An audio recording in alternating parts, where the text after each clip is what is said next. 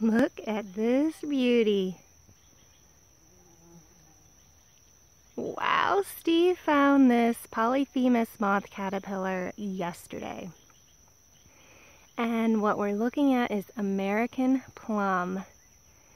And Polyphemus moths love plants in the rose family, many others as well, but definitely the rose family, and American plum is in Rosaceae. Look how it works. It's so cool to know you can plant these plants and the moths that want them will use them, and then the cycle will repeat. So Luna moth caterpillars are very similar, but they have some slightly different patterning on their side. And from what I can see, they tend to often have a green head, and the Polyphemus stays brown. So look at this. So this is a big silk moth caterpillar.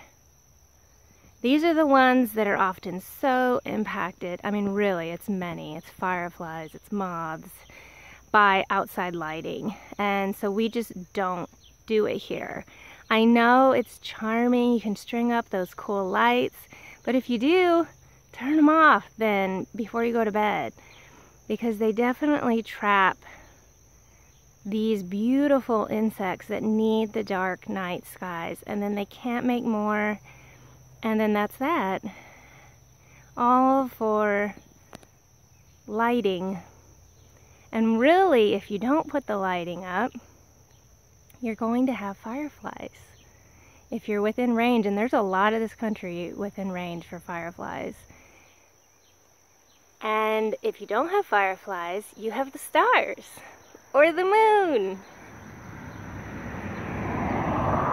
So I've been a little concerned about these beautiful moths for a while, because there is a giant security light across the street at one of our neighbors, and I'm sure it's impacting populations, but I think we have a big enough tree blocking it from us. So we get to just live in wonder that this moth stayed here, didn't get attracted and trapped by that light, was able to mate and lay eggs. Now this is the only one we've seen on this plant. Maybe there's more, but I can't get enough of looking at this caterpillar. I know Steve can't either. I'm trying to get this to focus, and here we go. Look at it. And you can see the little pegs left from where that caterpillar already ate the leaf. So if you remember, it was a year or two ago, we found Polyphemus moth cocoons, what we thought, on our hazelnut.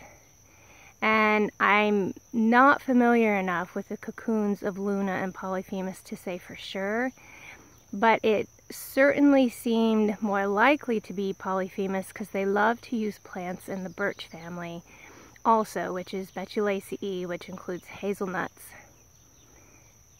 So this one will eventually get to cocoon stage, and then probably overwinter in the cocoon. I'm not sure how many broods they have here.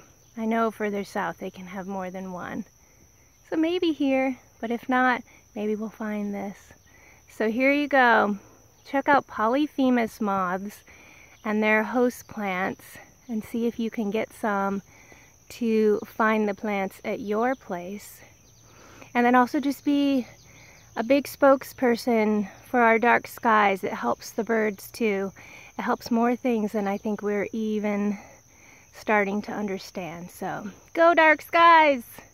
Go silk moths!